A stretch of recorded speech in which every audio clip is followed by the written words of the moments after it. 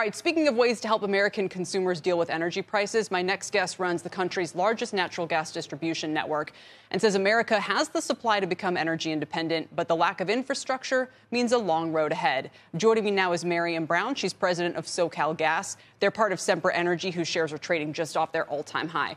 Miriam, it's great to see you. So what is the infrastructure headwind that you're facing right now? Well, I think that what we see, Kelly, and great to be on the show, is a significant amount of potential resource in renewable electricity as well as renewable gas and as well as traditional natural gas.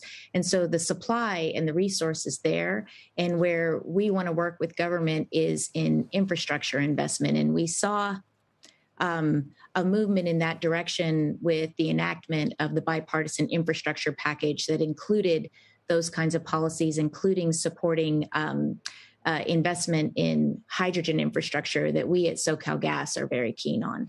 So just explain to me what the infrastructure need is, as sort of specific as you can be. How would that affect Southern California households' ability to get their gas more cheaply?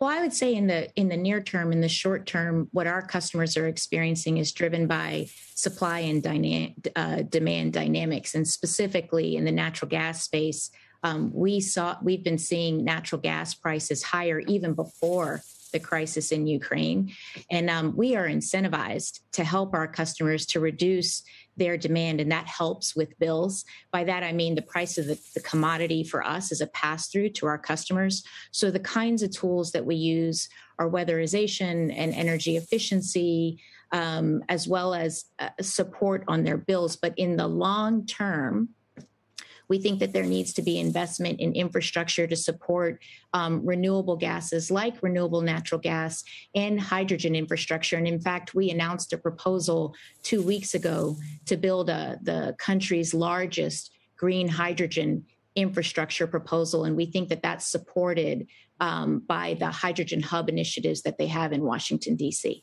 And you think that would bring bills down for households?